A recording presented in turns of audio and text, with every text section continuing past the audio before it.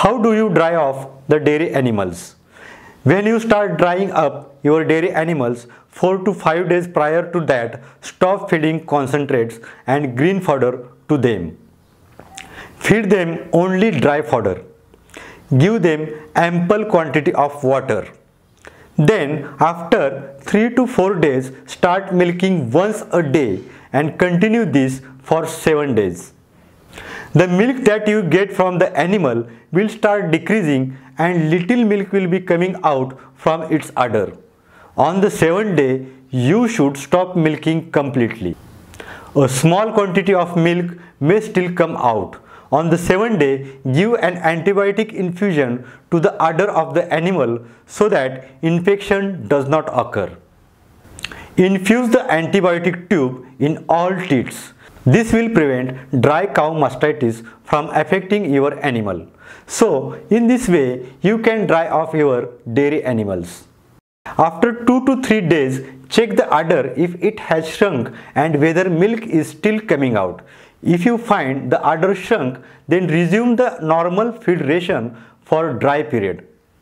In developed countries, the drying off process is slightly different. The teats are disinfected and antibiotic infusions are given in the teats. The tube nozzle is inserted in the teat and the contents are squeezed in. After this, a tube sealant is inserted into the teats. The tube sealant provides extra protection and does not allow any kind of harmful bacteria to enter through the teat canals. That's how they reduce the cases of dry cow mastitis. After drying up process is complete, again resume feeding required quantity of feed and fodder.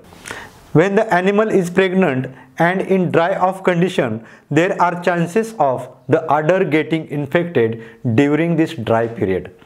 This is called as dry cow mastitis. The probability of getting infection is during any time within these 60 days, but the possibility and risk is high at the time of drying off and before delivery when she prepares her udder. At the time of drying off, sometimes farmers do not follow the right procedure.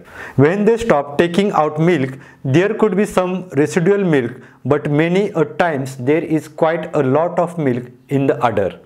And since they have stopped milking, there are chances of mastitis infection.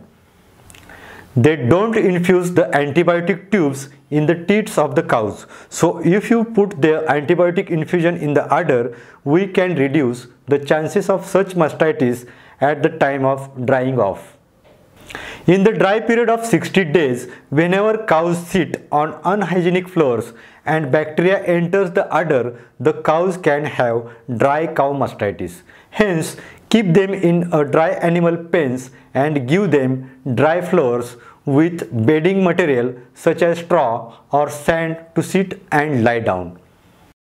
There are some supplements available in the market which, if given to animals during the transition period, can reduce the incidence of diseases such as milk fever.